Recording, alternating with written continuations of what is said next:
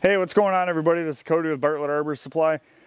So in one of the last videos I did on setting up a ring base anchor, we had a few comments asking what the purpose for the Alpine Butterfly was in this scenario. So we've always talked about base anchors wanting to have that Alpine in there for rescue, but I guess maybe we haven't touched on how to rescue. So we're going to do that today.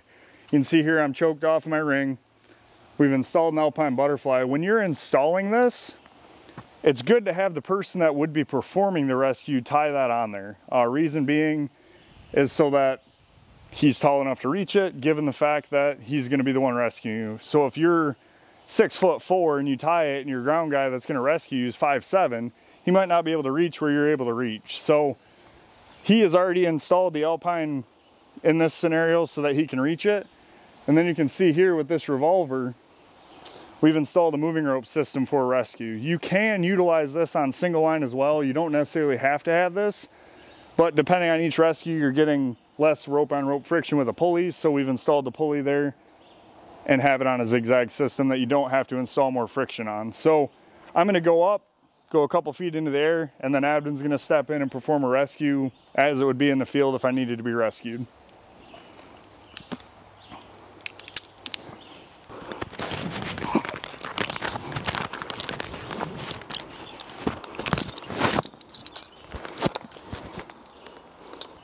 All right, so now Abden's gonna step in and show you guys how to unload this system, making it rescuable. So you can see here he's getting it nice and taut. So the goal here is he is putting his weight into the Alpine, trying to create slack here in the bottom side so that he can detach that carabiner, alleviating having to cut the rope. So you can see there he's getting that carabiner off. And then once that's free, he is now, all of my weight is supported by him on the ground. And all he has to do is relieve the system to start bringing me down.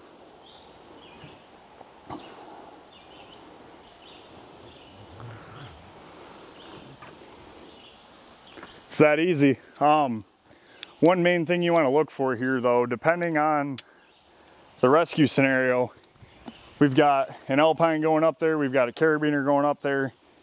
If that is to reach the top and not pass through, you might not be able to get the person down. So you want to make sure that you have enough distance up to the main tie-in point without any obstacles being in the way, so that system can come to the ground without getting jammed up. Hopefully that helped. Check us out on YouTube, Facebook, Instagram. Make sure to subscribe. Have a good day.